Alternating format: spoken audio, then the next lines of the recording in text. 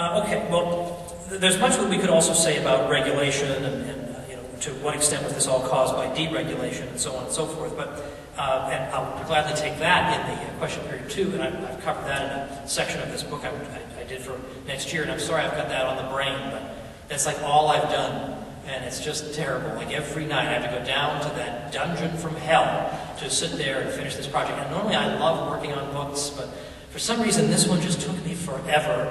And like, you know, there's always something great going on and I can't participate in it because I'm in working, so it's a little bit on the brain. But I do want to say a little something about what it is that they propose to do to get us out of this. How do we get us out of this whole mess that we're in? We've got unemployment at very high levels for a very long time. And this is going on and on. So what's the solution?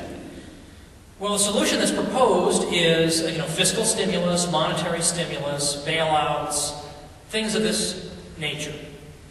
And what I first want to point out is something that Robert Higgs, a great economist, points out. He says that, you know, there is something called regime uncertainty. Regime uncertainty is this phenomenon whereby investors hesitate to invest because they don't know what the freaking heck the government is going to do from one day to the next.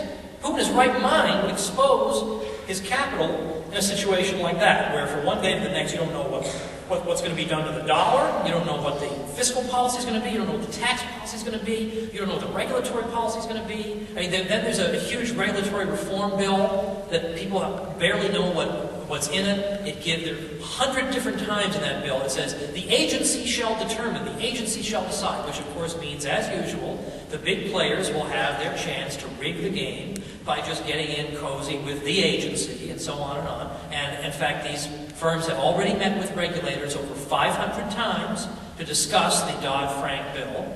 So you get that, nobody quite knows the terms. Then the healthcare thing, then all this other stuff. Do you think this might be leading to a little bit of regime uncertainty? Like, you know, maybe now is not the time? And likewise, in the 1930s, that's precisely a factor in why was private investment so slow to rebound in the 1930s? Well, Higgs gives some empirical evidence to suggest that one important aspect is precisely regime uncertainty. Nobody quite knows what the regime is going to do, and the regime is extremely hostile to business. So it could be anything. Nobody knows from one day to the next. So that's one problem. Secondly, of course, monetary stimulus, we understand from the analogy and metaphor we've talked about here, that obviously that's not going to help. I mean, if anything, that might perpetuate the problem. That might keep some of these phony, bubble-induced investments going, but why would that be what we'd want to do? That would be like keeping the master builder building an unbuildable house. We don't want to do that. We want to stop that, get out of the way so that entrepreneurs can figure out what in fact ought to be done. Now, when it comes to fiscal stimulus, oh my goodness gracious, fiscal stimulus. And the arguments against fiscal stimulus have typically been, well, the stimulus wasn't great enough, it was too late, it hasn't been done robustly enough, there's too much pork in the stimulus, whatever. All these sorts of arguments which completely miss the point. The point being that, of course, where does the money for the stimulus come from? Is it just, did we get some windfall check somehow from Zeus? I mean, like, where did the money come from? So the money either comes from borrowing, so there's a lot less available to the private sector to invest, or it comes from taxing, or it comes from printing it. Well, you know, these resources don't come out of nowhere.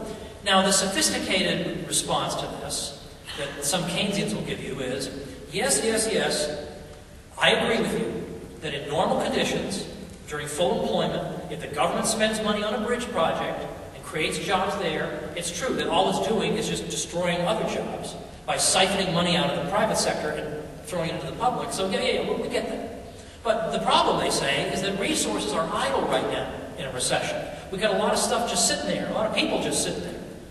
So it's not like if we have a bridge project, we're taking the resources away from a perfectly good private use. These resources have no private uses. They're idle.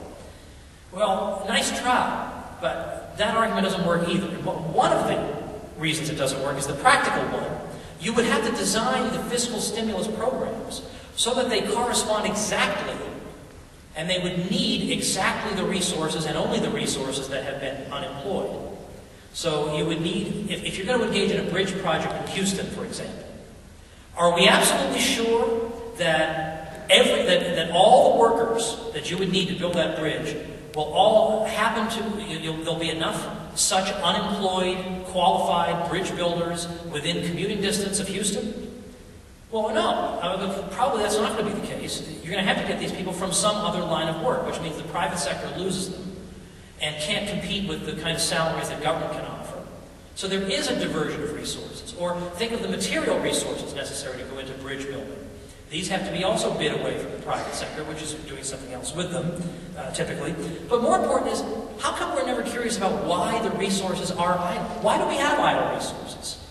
I mean, this is one of Krugman's great problems, is he actually said not long ago that he found it extremely frustrating that so many people were wondering about how we got into this mess instead of looking into how we can get out of it.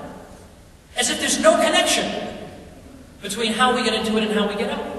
And likewise, we got all these idle resources. Well, why? Where'd they come from? Could it be they're idle because initially they were set to work in production projects that turned out to be, unsustainable? And could this actually be the net result of an Austrian business cycle working itself out, and the idle resources are just the leftover wreckage from the previous boom? Well, and then I talked a little bit about this depression of 1920, where you had 12.4% unemployment, substantial declines in production, 56% decline in wholesale prices. I mean, Ben Bernanke would be having fits. They had to hospitalize the guy. Just create money, go crazy. Well, the Fed didn't actually, you can see this on the St. Louis Fed website. The Fed didn't actually turn the money supply around until 1922. The depression of 1920 was already over by 1922. The federal government cut spending by about a half. And again, we did not, and in fact, wage rates fell. The reason wage rates had to fall isn't that we like seeing people earn lower wages, but prices were falling dramatically. So if wages stay the same and prices fall, that means everybody's getting a wage increase during a depression. Can't really do that. So nominally, they have to come down as well. Once that was allowed to happen, the thing cleared itself out. Problem was solved. We did not actually have this problem of if prices keep falling, you get the end of the world. If everything's allowed to adjust to this, it corrects itself, and that is indeed what happened. We get no mention of this typically whatsoever. So what we need to do today, it seems to me, and then I'll take just a few minutes to talk about the big thing that's facing us. Of course, what we need to do today is promote the ideas of the Austrian school. Of course, they have much more to say than just fiscal stimulus isn't going to have the effects that you want it to have, or business cycles are set in motion by the interventions of the Federal Reserve, and so on and on. Has a lot to say about a whole lot of things. It's all very interesting. And a lot of people wonder, yeah, I'd love to get to know about this, but I do have an actual life. I got a family, I got a job, I have hobbies, I have other things I want to do. So what can you do for me? And I am so ahead of you, that was your question. How can I too learn Austrian economics? You say, well, I get a lot of people who write after they read Meltdown, they say, this is great, now what are some more things? And I did actually in the appendix point out that I finally decided I would sit down and just draw up a list of things to get started with. And 90% of the things on that list are free. You don't have to buy them. They're free. You could listen to them online, put them on your iPod, watch them online, read them online. Almost all of it's free. And it's organized from beginner to intermediate to advanced, and all different things you might want to get started with. And you can find things that interest you, and then take it as far as you want to go.